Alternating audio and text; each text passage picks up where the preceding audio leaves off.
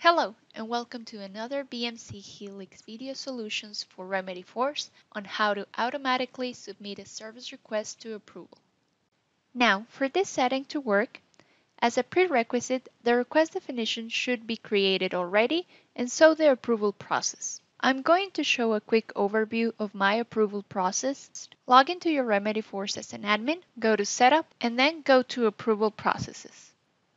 Now, this is the approval process that I created for this specific request. As you can see on the criteria, I entered the service request title, which is gonna be this one, Automatic Approval Video. Now, let's go to the request definition and enable the setting for the magic to happen and have this service request automatically submit for approval. Go to Remedy Force Administration and look for Request Definitions. Go to the Request Definitions tab and look for your title or the request definition that you want to automatically submit for approval. In this case, I'm selecting this one, and all you need to do here is scroll down to the Price and Availability Details and look for this checkbox. Mine is already checked, but if yours is not, just remember to check it and click Save. Now let's do a quick test.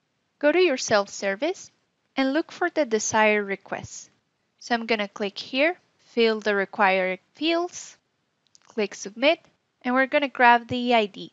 Go back to your Remedy Force console, look for the request created, and go to Details to check the approval history.